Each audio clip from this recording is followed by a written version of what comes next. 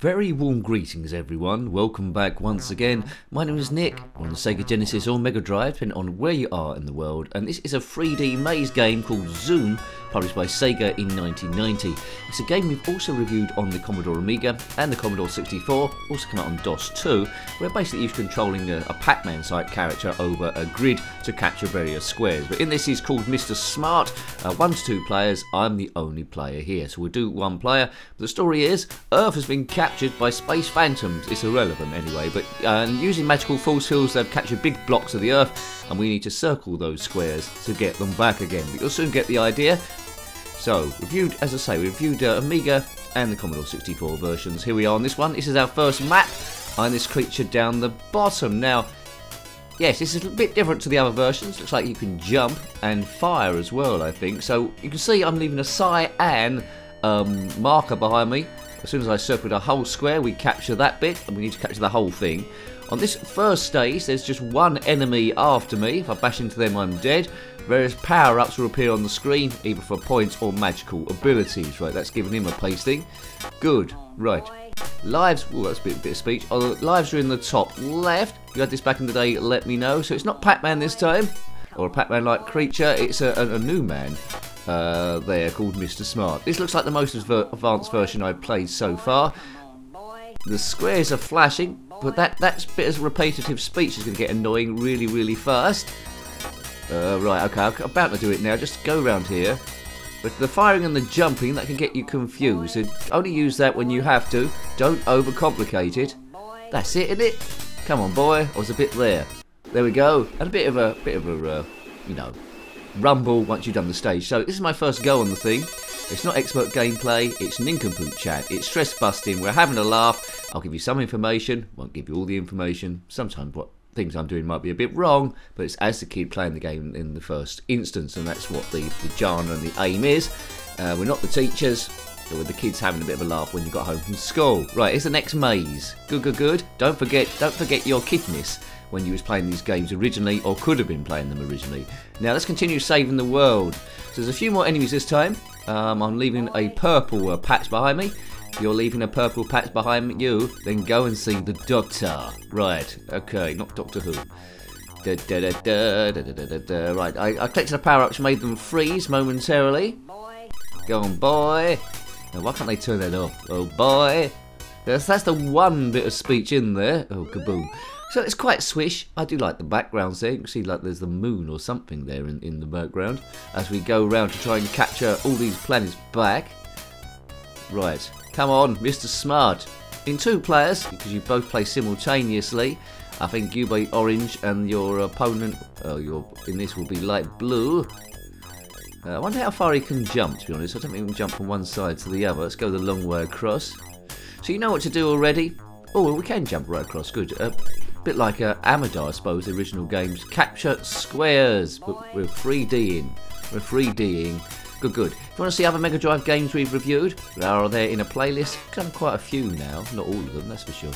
But we've done quite a few on our way. They're in a playlist. To get there, there's a link in the description below. Or you can click on my username. It takes you to the channel page. Click on the playlist tab across the top. And Mega Drive will be there along with a load of other stuff, or Genesis if you want to call it that if you're from the States. But it's the same system inside, at least. It looks different from the outside, but it's the same basic system. Right, go on, boy. Is that it? No, I've got those on the other side. So there's a lot of flashing going on. If there's a lot of flashing going on in your house, then comment in the comment section below. Make sure it's not a fire, and make sure it's not one of those flashes that get arrested. Hooray! Right, okay. We go off on a tangent once again. Dooby-dooby-dooby-doo. If this is the first video you've seen on the channel, well, good luck you. There's thousands of videos on this channel, thousands, and they don't get any more, you know, sensible. Hooray! I make, you know, I don't apologise. Send me to the mental police. No, don't, because I won't be able to get out. Right. If you're a member of the mental police, then comment in the comment section below. Or if you're running away from them, also comment. I might be able to give you somewhere to hide in the woods.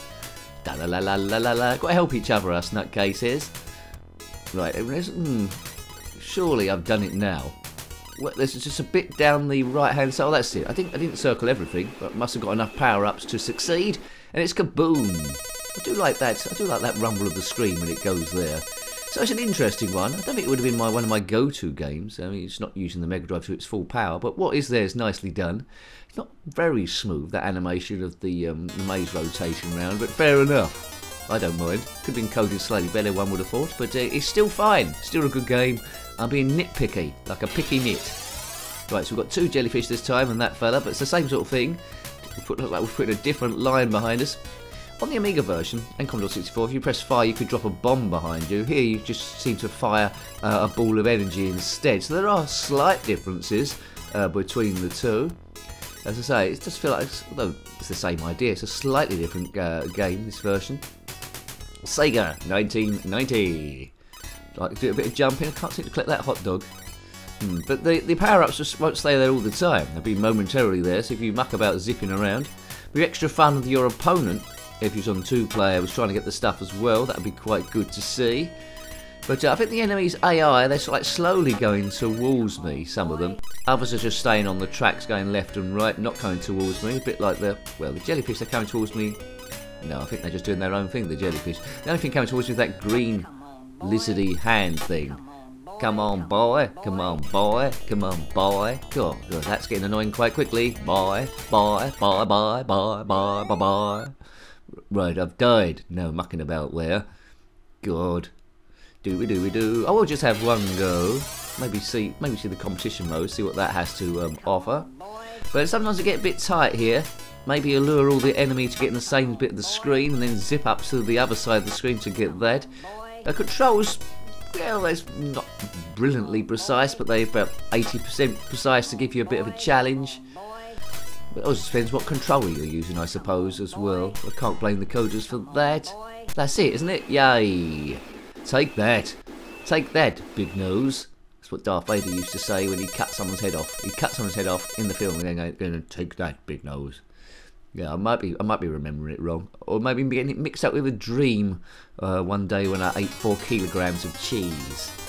Right, if you have just eaten 4 kilograms of cheese and dreamt about Darth Vader cutting people's heads off and saying big nose, then comment in the comment section below. Right, off we go again. Purple Trail. Do. The music is quite comfy, isn't it? And don't crash into that, because that's some sort of mine. So if you see that in the real world, a blue spherical thing with red bits sticking out, don't walk into it. Just walk around it. Maybe put one of those yellow cones next to it to warn other people. Got to do your neighbourly thing.